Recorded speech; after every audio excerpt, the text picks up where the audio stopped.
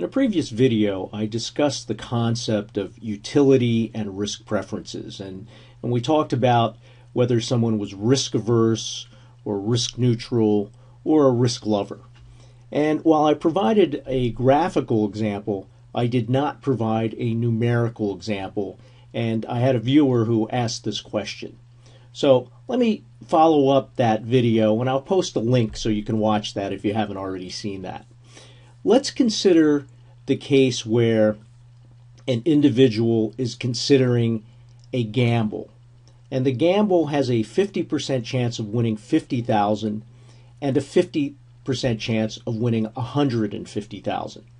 Now, if we figure out what the expected value of the gamble is, it's just a weighted average, 50% times 50,000 plus 50% times 150,000. So the average is 100,000. That's the expected value of the gamble.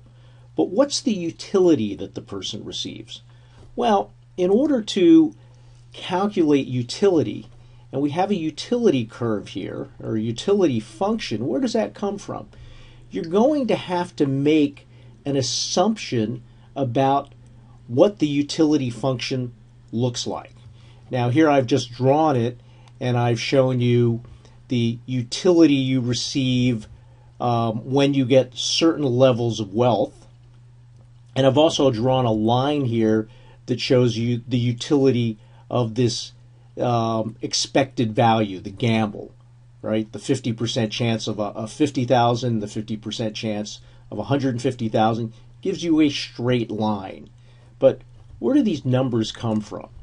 Well, in order to compute the utility, you have to define what the utility function is. So in this case, I'm going to define utility as a function of wealth. And I'm going to use the utility function that wealth is equal to, utility of wealth is equal to wealth raised to the 1/2 power, or the square root of W. There are a lot of different utility functions you could use. I'm going to use this because it actually turns out that it gives you some nice properties that the person is risk averse. You know, utility is subject to argument because you can't actually see someone's utility function. You can observe how they behave, and then you can try and formulate a utility function based on their behavior. But let's see how this looks.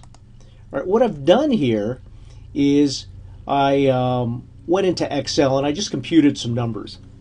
So here I put some wealth numbers, and I put them in smaller units. Okay, so this is 0, 5, but this would be 5,000, 10,000, 15,000, 100,000. And over here I just have the square root of those numbers, and you can see it quite easily. The square root of 100 is 10.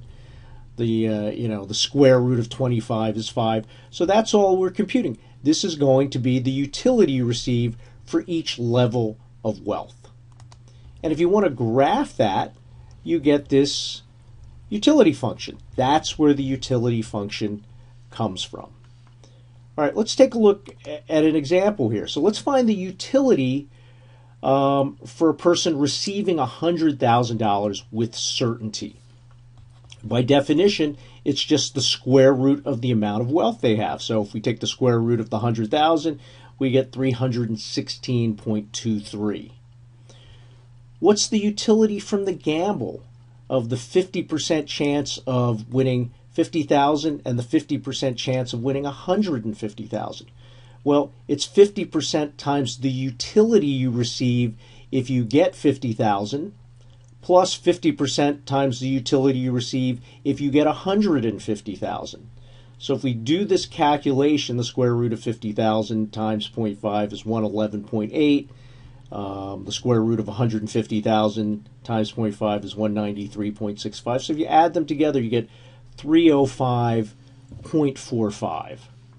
So what do we see here?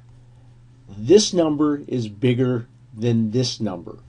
That means that this individual, and you could see it from the graph we drew, actually gets greater utility by receiving the 100,000 with certainty rather than receiving the gambled amount. So in this case, the person is risk averse. Similarly, I could have drawn a graph where the person was risk neutral or the person was a risk lover. But I just wanted to show you how you actually do the computations. What you need to do is you need to be able to define the utility function, in this case as a function of wealth, and then you just calculate the utility they receive based on the amount of wealth they have using that function. So I hope you find that helpful, and thanks for watching.